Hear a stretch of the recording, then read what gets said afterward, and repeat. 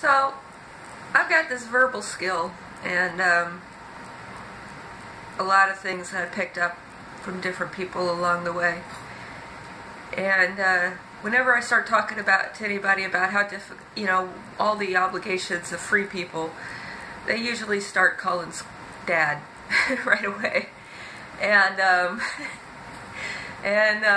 if I start talking to people about, oh well, I understand you got to have your imaginary little world, so you don't really have time for all these obligations.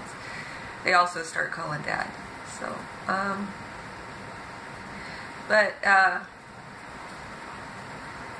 yeah, with men, anyway.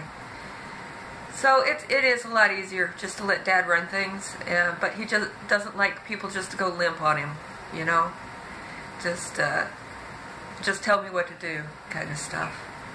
So, one way or the other, we're kind of trying to cultivate people into the right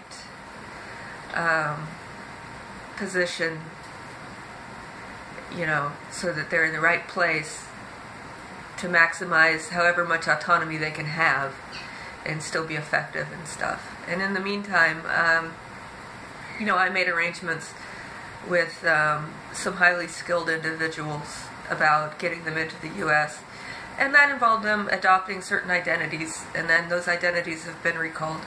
The personnel, however, are going to remain here and take on other identities. Whatever they've been called back to is beneath their skill level. And, so they're going to stay here. They are permanent parts of Bubba's situation, but they will probably only be encountering him at night for any time in the foreseeable future.